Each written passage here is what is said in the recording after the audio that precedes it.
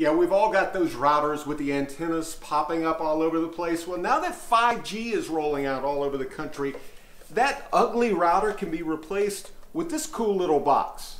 You got your router here. Steve Van Dentner unboxes Verizon's new Internet Gateway, a box that connects with a nearby cell tower. No additional Wi-Fi router needed, no installation either. What we're doing is taking that from outside, converting it then into Wi-Fi, and then connecting it to your devices. There we go. So Van Dentner set up the device in Jim Garrett's home in the suburbs, maybe a mile from the nearest cell tower. We moved it from one room to the other, looking for the fastest connection. So how fast is it?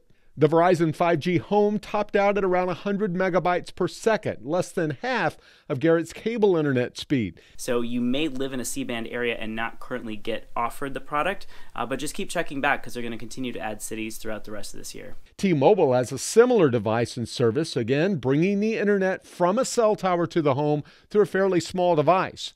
And there is a cost savings. Garrett's cable internet is around $100 a month. This device is $25 a month for Verizon customers. And the setup was so quick and easy.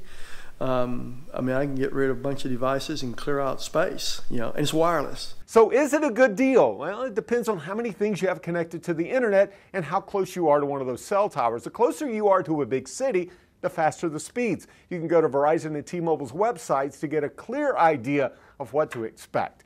That's What the Tech. I'm Jamie Tucker.